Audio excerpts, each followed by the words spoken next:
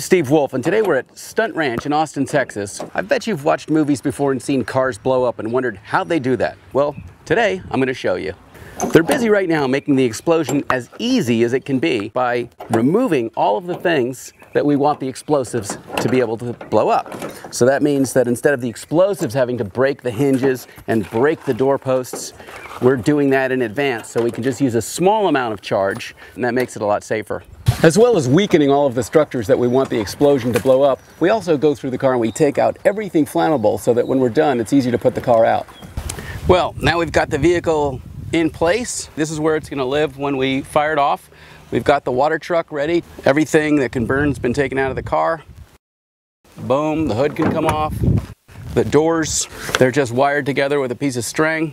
Most of the charges that we're using here are really more or less cosmetic. They're for making fire or making smoke. But a couple of them are actual, real working explosives. And we're going to use that for actually lifting the vehicle. So we're going to be using an explosive called Helix here.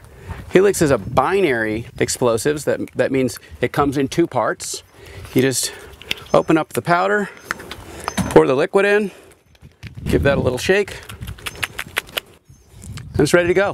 One of the things we're obviously really concerned about here is making sure that none of this goes off while we're still working on it. And we do that by making sure that no static electricity could get into this system. So we take the wires that go to the charge, we twist them together, so there's no way that electricity can get in there. That's creating a short circuit, which in this business we call a shunt. Rather than using the hot expanding gases to push the car up, which leak all around it, we're going to use water, which will smack the car and knock it in the air.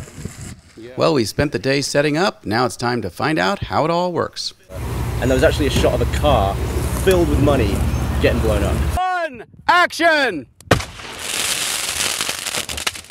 Look at that big explosion. The tail lifts off, the hood, all the sparks go, the doors flying down, and the money flies out. I think this is exactly what the client wanted. They should be really happy.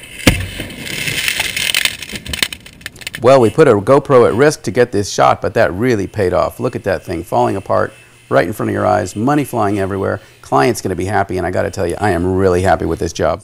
So if you wondered how cars get blown up on movies, now you know. For how that works, I'm Steve Wolf. That's how you know.